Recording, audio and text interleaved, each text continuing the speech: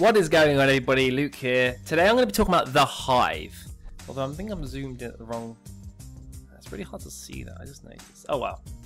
I'm not going to worry too much. Alright, the Hive. So what is the Hive? Why am I talking about it? Well, I don't know if you know, but many people will know who Natalie Cromie is. I used to do Elite Sellers Academy with her for about 3 years, where we obviously did like private, in a sense, group coaching based on different, aspects of selling on Amazon. I would bring my own side to it, and she would bring her own side to it in terms of the things we are doing within our Amazon business to improve it and take it to the next level. More recently, in terms of maybe this year, at some point, I can't remember exactly when, maybe March, April, Natalie and a couple of other people, of course you may know who they are, we just go down here, Johnny Smith and Matthew Wright, obviously Natalie as well, have set up another thing. So we ended that partnership, Elite Sellers Academy, and she moved on to the Hive, which is what they called it. And ultimately, the Hive is a little bit different than what Elite Sellers Academy was, but also some similarities. And so that's why I'm really at a position to be able to discuss this, because I was part of that previous community, that previous coaching group, and therefore I know the kind of value that this can give people and provide to them in terms of not only improving their Amazon business, but taking their business to the next level ahead of the competition, right? So, most people, let's start off with this. Most people probably are doing, online arbitrage, wholesale, maybe some retail arbitrage on the side, all that kind of thing, maybe a bit of eBay, with Amazon. But realistically, now that I've been getting into this a hell of a lot myself, it is literally the best tuition. Let's move my screen a little bit. The best sort of tuition / coaching / mentoring / content. It's pretty much everything rolled into one. Like software, well, there's software as well that I'm not even going to talk about until the end. But the best provider for anything related to Amazon, where you're looking to do, where you basically have been in the online arbitrage game, you've been in the wholesale, and maybe you still are. Like you don't have to transition away from that and follow everything that they say, but it's good to layer up your business, because there's one thing I always used to discuss was layering your business with different strategies so that you don't rely on just one thing. Okay, and this is really good. What Natalie is teaching in this training, because I can relate to it a lot easier than the sort of selling in Europe and stuff like that, which is also covered, but I'm obviously focusing on what I know in terms of what is the easiest to do and what is the best in terms of growing your business. And yes, there is tons of additional content not related to what I'm talking about in the Hive, and that will be continue to be released through the Hive. But the main thing is that creating your own opportunities and bundles is literally one of the greatest things that you're able to do on Amazon. So I'll give you a very simple example. This is literally it. A lot of people do wholesale on an arbitrage. They'll be listing on listings that are already on Amazon. They exist already. There's competition. You're making a profit. You're trying to sell volume. You're doing whatever your strategy is on Amazon, right?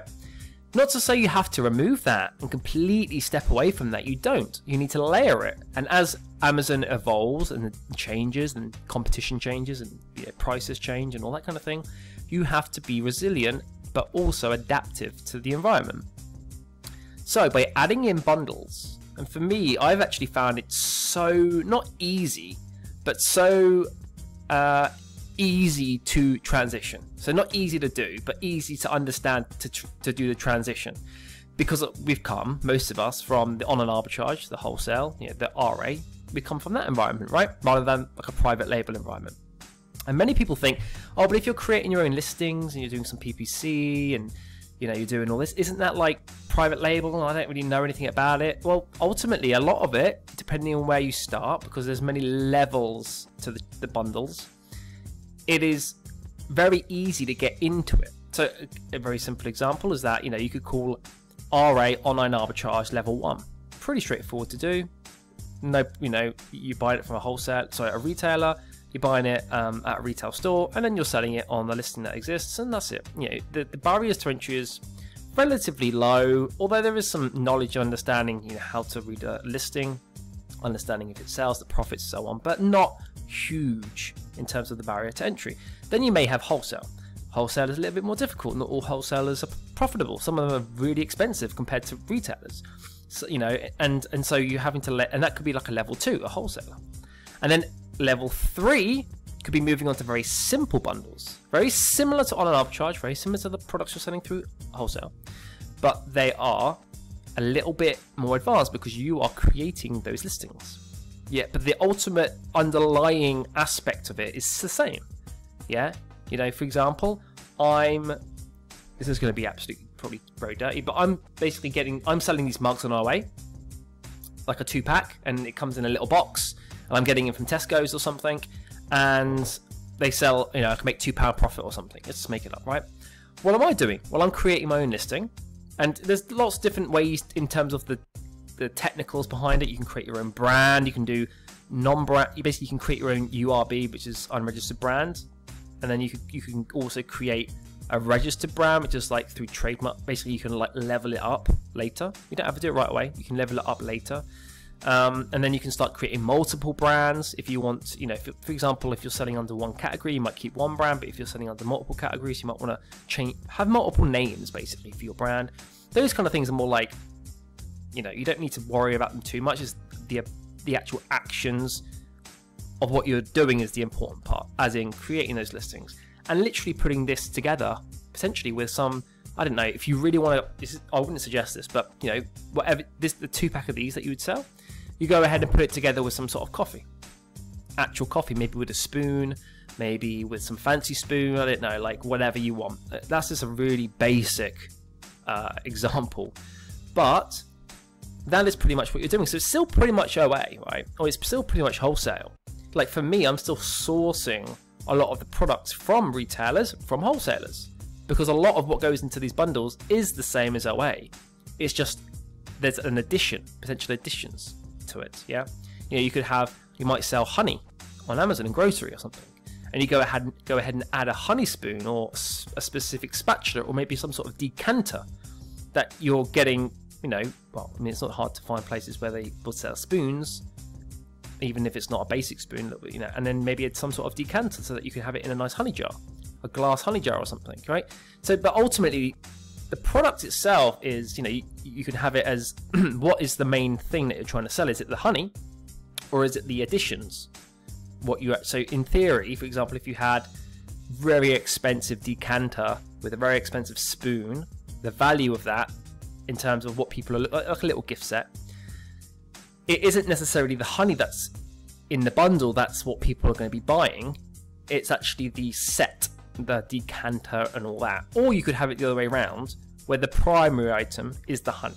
So you can decide like how you want to angle the listing, who you're trying to appeal to. For example, you could put something very cheap with the product. I'll give you an example of something I made.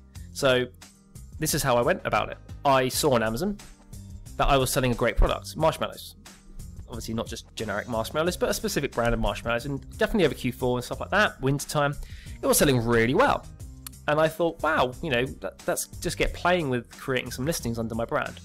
So I literally just bought, you know, maybe, I think, 5 listings worth, 5 ASINs worth of this product with skewers, in terms of like camping skewers for, you know, campfires. They were very cheap, the actual skewers themselves. The product, the marshmallow product, was more expensive, so it wasn't like a cheap one. It was quite a nice one, nothing crazy. It wasn't. It was like £5 or something. But the skewers themselves were like £1 each, or 80-90p. I forget exactly what they were. So they weren't wooden sticks, but you know, they weren't fancy skewers, expensive ones.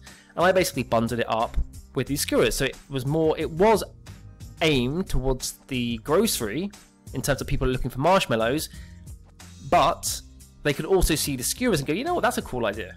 Even if we do it in our garden, you don't have to go camping, right? You don't have to do it's accessible for everybody. It's not like it's a very specific niche where you have to go fishing to use it, or you have to go camping to use it. You can do it in your garden. You can do it on a barbecue. Many people that have gardens will have a barbecue, right? You don't necessarily, obviously that could be aimed at summer, but people might want to do that over winter with their barbecue, or they might have a fire pit, or they might even have like an open fire in their garden, in their lounge. You get what I mean, like a little log thing, log thing. Like I don't even know what they're called, log fire, log stove, whatever. And they can just do it over that, and it's just a nice, you know, meaning it's not like very niche, because very niche obviously means that you're target audience is reduced. And in terms of doing that, maybe you have to be a bit more experienced with PPC, driving traffic to it. So because obviously we don't want to jump ahead, we come from the OA and wholesale game. We don't want to go, you know, into the sort of extreme niche, because you could do that and you could become the best seller in that niche, right? But we, like me, at the beginning, keeping it nice and simple. So, you know, I didn't faff over it. I didn't spend ages. It's a very simple bundle option 3. There's different levels ultimately. So you got bundle option 3. There was 2s, but people are sort of saying stay away from them because Amazon are changing policies. But the 3 would be, you know, basically bundling set of like an OA product, wholesale product with something else, like for example these skewers that I mentioned. And then level 4, and then level 5, and then as you go up the levels, it gets a little bit more towards private label, but also not. So you might get, like the higher levels, you might start putting your brand like logo on it, or you might be sending it in a branded box, you see. So the products themselves aren't really like manufactured by you or anything. You know, it could be like a very nice honey set, because the reason I'm using honey is because Natalie always uses like honey as an example. But you could basically create honey sets with like little, you know, maybe little glass, you know, items in it. No direct honey involved, which, you know, you could always add. There's no reason you couldn't. But let's just say it was a general glass honey decanter set with spoons, like a nice set, right? These products maybe aren't branded, but you can brand them yourself. Now you don't even have to brand the product. You don't have to go, you know, because imagine trying to brand a glass object, right? It's going to be sort of difficult, and I wouldn't even go that far.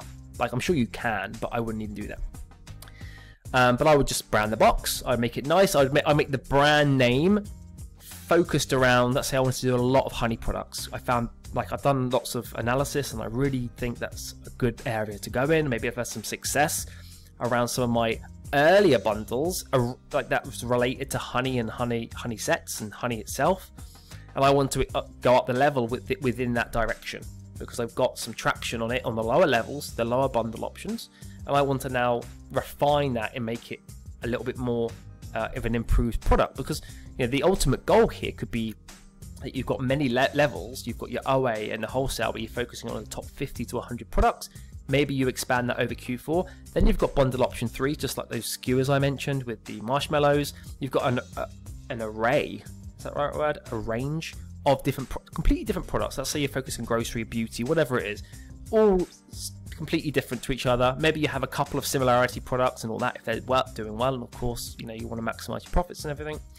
And then once you've got that second layer, which is like the more simpler bundles, you then add another layer where you've got branded boxes. You know, but you're still using some sort of generic stuff, like maybe some general honey stuff or general products, but you're leveraging it up with a bit of branding, a little bit of nice boxing, and then you can basically step to the point where you've got all these different layers bringing you income. But the goal here is that obviously at the lower levels the profits are less because there's more competition, higher barriers to entry.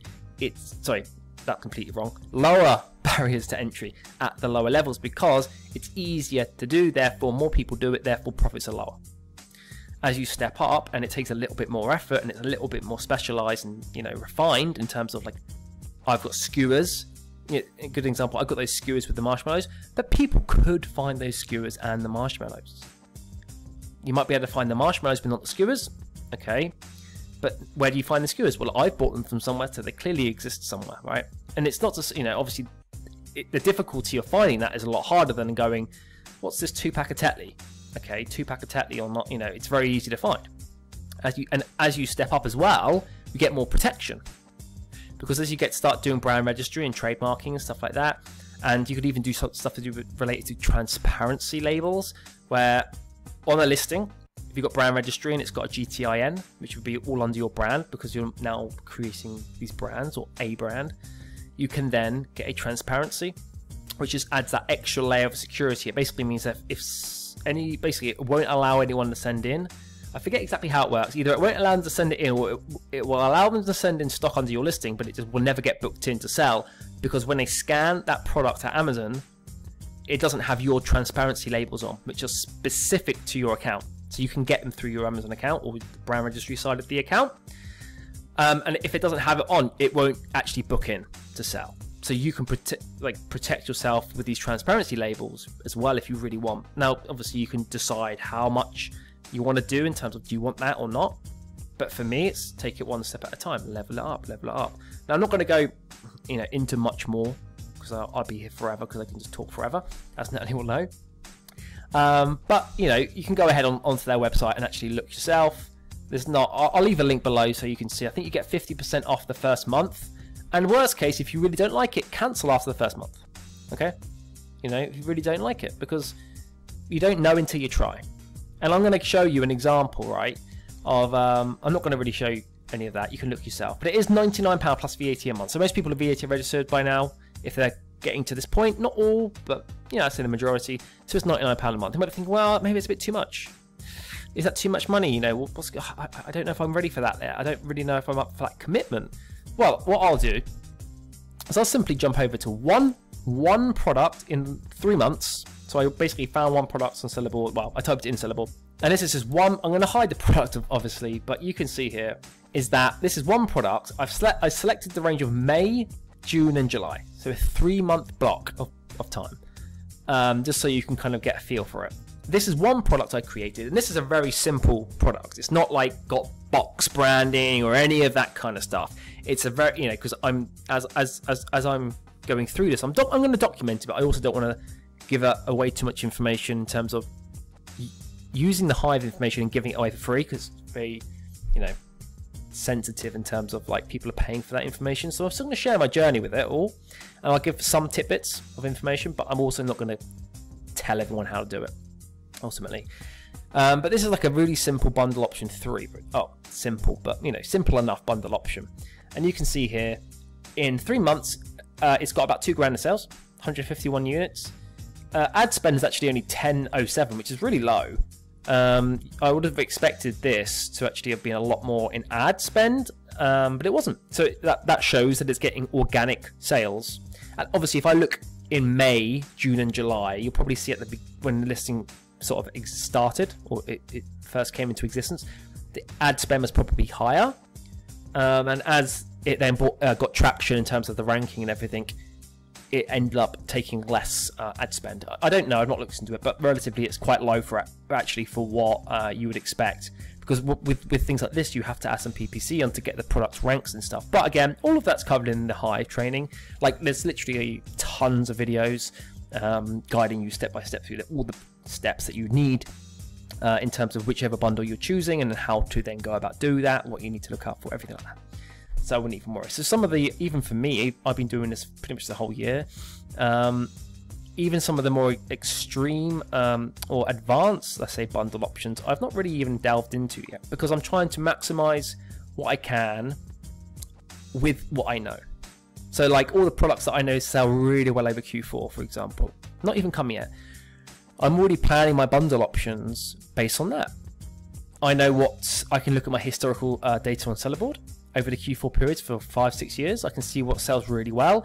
I can then start to generate and write down ideas for creating options for that. And what am I going to do? Come September, I'll start to drip feed in a handful of those products, if I can get hold of the products, of course, if they're Q4 related. Depends where the retailer or wholesaler actually has that range yet. But I'll start as early as I can, just drip feed them in, build a bit of traction, get some rankings, and then by Q4, it's pretty much the same OA products as before, that I've sold before, but I'm going to have a lot more exclusivity on those listings, which should generate higher profits, but hopefully the same sales. Or even if it's a little bit less in sales, because the profit's 2-3 times, let's say the profit's 3 times what you were making OA, you could sell 50% less units, but make way more profit on that region. And that's also great for cash flow, because in Q4 you can burn through your cash flow. I wanted to make a better click, there we go, better click than that. You can burn through your cash flow like that. And bundle options will help you, because it actually requires you to have less cash flow. Well, I mean, not less cash flow, you don't want less, but you could have less and it won't impact them as much, because you don't need to sell as many. Now, of course, the ideal world, you would sell as many as possible. But in terms of knowing you get 2-3 times your profits, you don't need to worry. You can see here in this product here, this product here, the ROI is 223%. Okay, so just to give you an idea, you could spend 1,000 and on stock, and you could do 2,000. How does that work? Spend 2,200. Yeah, I know. I'm not intelligent. I gave up. Basically, I was horrible at maths, and I literally gave up. It better be 2,238 pounds 7 times. Is it time? I even know. This is horrible. Embarrassing. Definitely not 223,000. Yeah, so it's just plus 2. 1,000 pounds of stock. 223%. Oh, so you would gain, the ROI would be 200. So that means you actually gain 2,230 pounds. Yeah, 100% would be double the money, and 200. Yes, you would have that plus the initial investment. Yeah, so you basically make 2,223 pounds profit. Obviously, this is a 3-month period. So yeah, you can kind of get the feel for this, and this is just over one product, and I've created many products. Obviously, if you're going to start doing this, you're probably not going to create one. You may start with 10 or 15, but before you know it, it will basically pay you for the. That's the end. Obviously, that's what I was trying to get at. It's going to pay for £99 a month. So yeah, the first month, maybe you don't cover that £99 because you're just getting started, you're learning the content.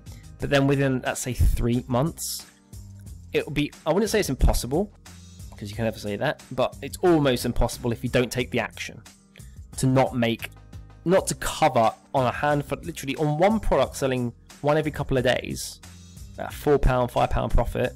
That would cover pretty much your, I don't want to give you the calculations because I can't be bothered, but that would basically cover your monthly subscription for the Hive. And this isn't even a good seller. Like, you know, these kind of, what you'll find out is that you'll find out that over time, once the product starts to rank and you get a feel for how many it sells, different products will start to split out. Meaning you've got the higher volume products that sell more, then you've got the ones that maybe sell one a day, and it just ticks over nicely, so you can manage the stock better. And then obviously the ones that might sell one every couple of days, but because the profit's good, why not keep selling it? That's the thing. You can add these in, so all those products for OA that might sell one every couple of days, and you're usually thinking, what's the point selling this product? The profit's just, the profit I'm making on this over a month, selling it 10 a month, it's just not worth it. I mean, going through the effort. But for these kind of products, when you create bundles, it is, because you're making £5 profit. Well, £5 profit, even if it sells 10 a month, if you have 50 of those listings like that, it starts to add up, right? And obviously you've not just got those, you want to also have the ones that sell one a day, and then you want to have ones that sell, I don't know, 3 a day. Maybe you've got like the gems at the very top, which sell like 5 to 10 a day, which, you don't necessarily know when you're like going about creating these listings and implementing everything. But over a couple of months, let's say 3-month period, you get a feel for the sales. And maybe if it's a Q4 specific product, or it's not, but it can be, you start to see that traction goes mental over Q4 or in the build up, September time onwards. And you can start to have different layers. Of course, if you've got the cash flow, still do OA over Q4, still do OA in general, but just focus on a lot more of a refined batch of products, because you're looking for the best ones in OA, because you don't need now to get profits from all those other things that aren't really turning over a lot. But you're doing it because you want to find enough. It's better to make money than no money. But with this now, you have a lot more of a balance, or a chilled sort of environment, I guess you could say, because you understand a lot of how it's all going on. And another main point I was going to say is that because a lot of these products will be either just you as a seller, or maybe there is other sellers on it. It depends if you've got a trademarked registered brand, and it depends what level of branding and all that kind of thing you've got, and all that stuff. People could jump on that listing, but the more detailed and specific you make it, it just reduces the possibility. Like even on some of mine, I've had merchant fulfilled jump on, and obviously it was like half the price. They sold it, and I thought, I just thought, fair enough, that's a bit weird, but I'm still new to this, so I haven't really seen that before. But they sold out and didn't come back, so I don't really know what happened there. But these things are going to happen. But if you are building up your brand or listings, even if you're not going to keep them long term, because eventually a year down the line, you've taken, you start to step up this bundle list in terms of, you might do OA and wholesale now. You might do bundle options 3s now. You might do all that. But as you start to step up and go and venture into the sort of more technical bundle options which generate more profits and are better, and they actually start to create value in terms of for your business, in terms of a brand creation side of things, in terms of you could sell a brand in the future. It has retained value, I guess you would call it, or residual value in the brand. That you could then just get rid of OA and wholesale completely if you wanted, because you've I always say overridden, but it doesn't make sense. You've overridden, whichever one it is. It's probably neither. You've overridden it. Let me use that one. That's cool. You've overridden it in terms of bundle option 3s. That is now what your OA is, and your wholesale, as in that's now your new little bottom. And then you're also doing 4s, 5s, and venturing up into those things and creating different brands with different things. And obviously you don't have you could do it all, right, if you've got enough cash flow, but it's more about focusing on what is building not only wealth potentially in terms of a business value perspective, in terms of if you have brands you could sell them in the future, so that has value, not just the sales that you get. Like OA is just a sale. Your account itself hasn't really got value. It's just an account. Yeah, maybe there's a little bit of value if you've got ungatings and stuff like that, but not really. Definitely with the new payment thing, where older accounts now don't have the 24-hour / instant disbursement thing that's been going on. They've now been changed, and there's a reserve. The fact that there's almost no value if you're just doing OA in the actual account. So it's just the products that you're selling, and if you stop buying them, there's no value at all. But with the brand, people could buy that, businesses could buy that, and you can actually sell brands off individually. You don't actually even have to sell your whole Amazon account if you've got multiple brands. So you've got value generation that way, depending on what you're doing in the future. If you even want to go step up the ladder, maybe you're happy creating bundle option 3s and 4s with some OA thrown in into the mix in Q4, whatever whatever floats your boat, basically. And yeah, so I could go on forever. I'm not going to go on forever, Luke, because it's going to be a very long video. It's about 30 minutes long already, so it's the perfect time. But you can see one listing here pretty much will pay. How much profit have I made on this? 838. Is that 8? You know what? I give responsibility to calculations to my phone forever now. I've never actually. Let's see how many months this is. Divide by, what's it, 99 quid? Yeah. So you get. Oh, I should have actually worked that out myself, but I didn't want it. About 8.5 months. So in 3 months, I generated enough profit on this one product for let's say 8 months, but 8 months of the Hive. So, you work that out. You're basically you're paying for the difference. Well, sorry, you're not paying for the difference, but the profit is giving you far more than what you're actually spending. So, in theory, it's paying you. That's actually what it's doing. You're signing up to something, and then you're generating more profit, which is paying for that thing you signed up, and then you've got that profit on the side to put in your back pocket. So anyway, enough of me and revealing to the world how bad at maths I am. So I'm going to leave it there. I'll leave a link in the description below. I believe it's 50% off the first month, but I'll detail it out below if it's different to that. And yeah, if you really don't like it, if it's not for you, which could happen, then feel free to cancel and leave. And one thing I'll just add on to the end is that eventually, at some point very soon, they're going to be bringing out where is it? B-Stock software, which is going to go alongside the content. So not only are you getting the content that I've been discussing now, you also get tons more content, because if you think about it, it's not just Natalie doing the training. You've got Johnny and you got Matthew. Johnny, he's a top 250 Amazon seller, selling thousands of listings. Cool guy. Matt, again, cool guy. He has basically, they all have slightly different directions in terms of what they're doing, and so they're all bringing a little bit of everything from what they do in their business, and they're complementing each other to cater to everyone's needs. But obviously I'm focusing on the bundle creation with Natalie, because I found it to be a very, very seamlessly easy process to transition from the more OA and wholesale sort of landscape through to these bundles, because in a way, as you step up slowly, it's very similar. It's just the only difference is the creation of listings, which actually is very simple. In terms of its basic elements, it is simple. Yes, there's a little bit of technicals, but I mean, if you've lived in life, when have you never had to do a little bit technical? Like even my nan setting up a HSBC bank account on an app, that's technical, but I mean, she's done it, right? And she's 80, so you know, if she can do it, you can do it. Really weird thing that I just came up with the analogy, but all good. And the B stock is going to actually be a software, and once it's released, it's going to basically help you manage stock flows. So it is going to basically real-time connect with an API to the Amazon Seller Central dashboard in terms of your inventory, and it is going to then be able to track and figure out how much stock you need and as and when you need to restock it, plus lots of other automations that are going to be included in it, but I'm just giving a rough overview. It's definitely something I'm going to be using when it is released, because it's going to help make sure that you're not overstocking or understocking products. It's just going to help really kind of refine down that process on an automation level, rather than being it more manual, which I find definitely now is a more manual role that I have to do, not myself necessarily, but my virtual assistants. And so obviously getting that automation, imagine like repricing not being automated.